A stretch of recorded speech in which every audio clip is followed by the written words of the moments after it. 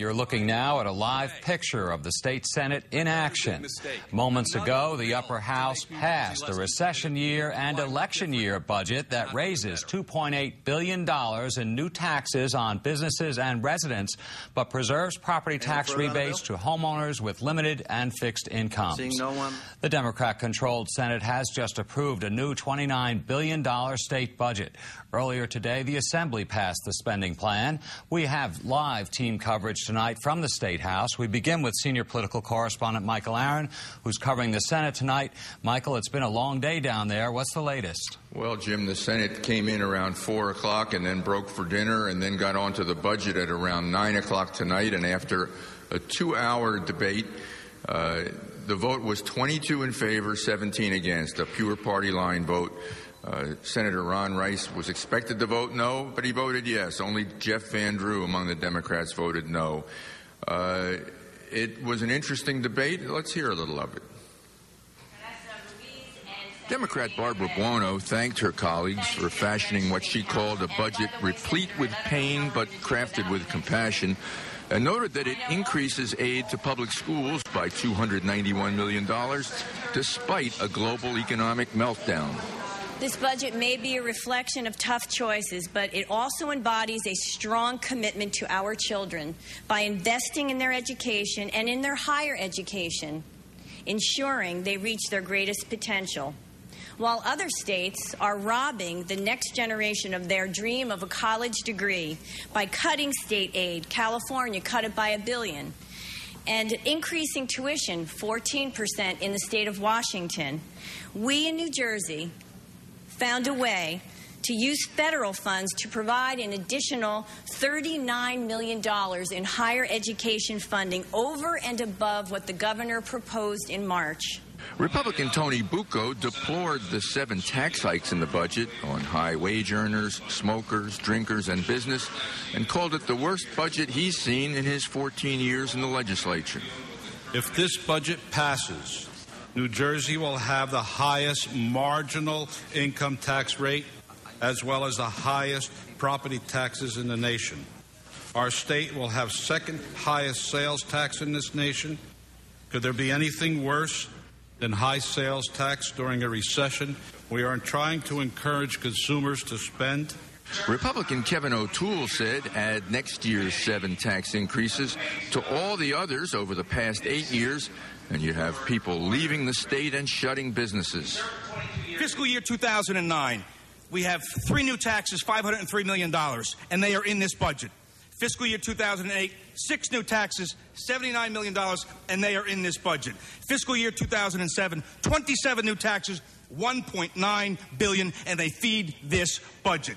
Fiscal year 06-05 at $153 million. Fiscal year 2005-17 at $1.6 billion, and they are in this budget. Fiscal year 2004-24 at $695 million, and fiscal year 2003, 21 new taxes, $1.4 billion. Add them up. 110 new taxes feed this budget, over $7 billion. You wonder where the jobs went. This was not created overnight. Where Republicans see a glass half empty in this budget, Democrats see a glass half full. In total, after dealing with an over $8 billion shortfall, property tax relief will still represent over half, 53%, or $15.4 billion of our budget. All this has been accomplished during an unprecedented decline in state revenue.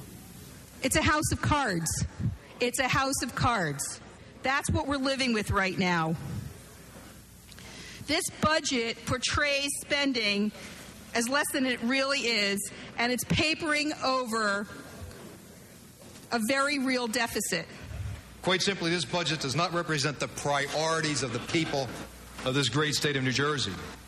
The people want a budget that they can afford. They want a budget that provides tax relief.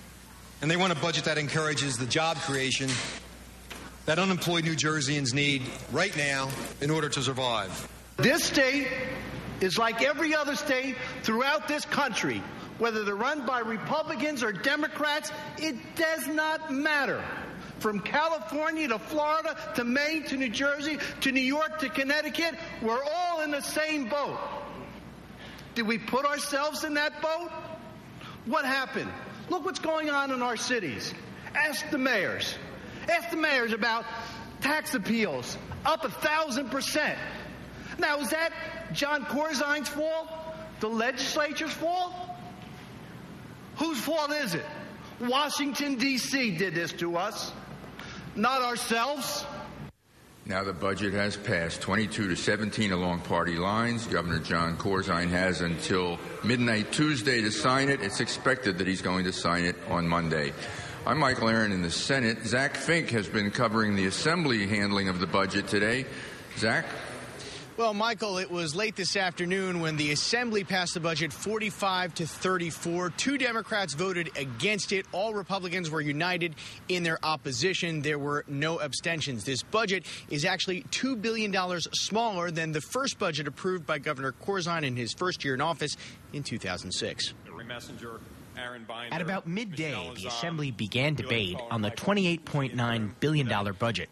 This budget is a reminder of the extent of the economic collapse across the globe. In real terms, this budget is $3.9 billion less than last year.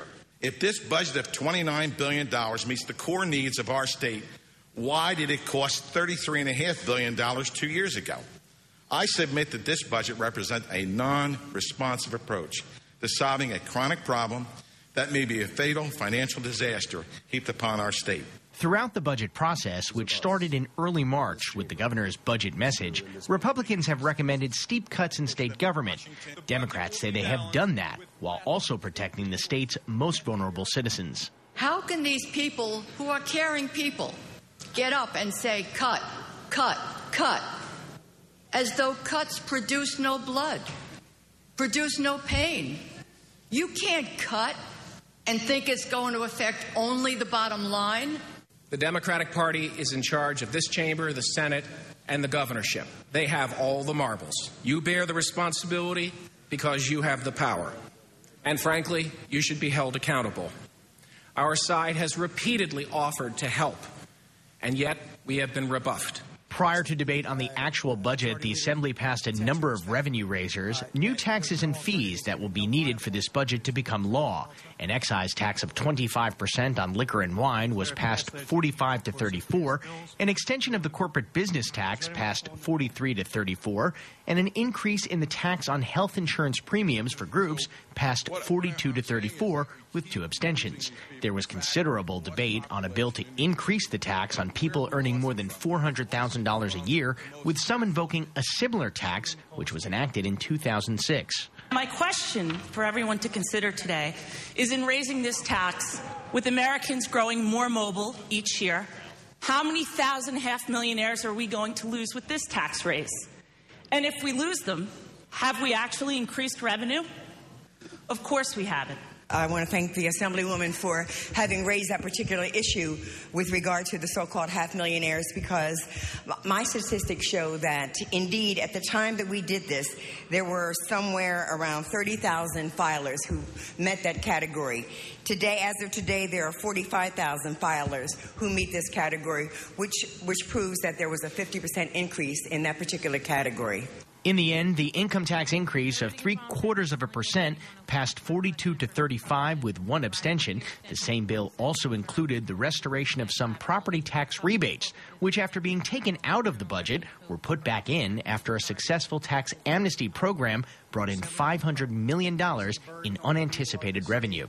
It allowed us to provide rebates for New Jerseyans making up to $75,000 a year, and it allowed us to maintain the property tax deduction for families making up to $250,000 a year. We find that there's over 1,200,000 people who will not be receiving a full rebate this year. And those who will be getting a rebate will be getting a partial rebate. Now, the debate over rebates and who should get them once that windfall was found was over non-seniors. Seniors will be getting the same rebate that they got last year. This evening, the Assembly wrapped up its business. They said that that is all they have to do for the entire session for the year. They're expected to break for the summer. Another one is scheduled for Monday. However, they will decide tomorrow whether or not to go forward with that. They don't anticipating having to do so. And a couple of other bills that passed today, about 97, were passed out by the Assembly. There was one that will authorize authorize bonding to purchase land for open space that will go to the voters in a referendum in November, and an economic stimulus package also passed the full assembly. I'm Zachary Fink, live at the State House. Jim, back to you. State House correspondent Zachary Fink, senior political correspondent Michael Aaron. Great coverage down there today. Thanks.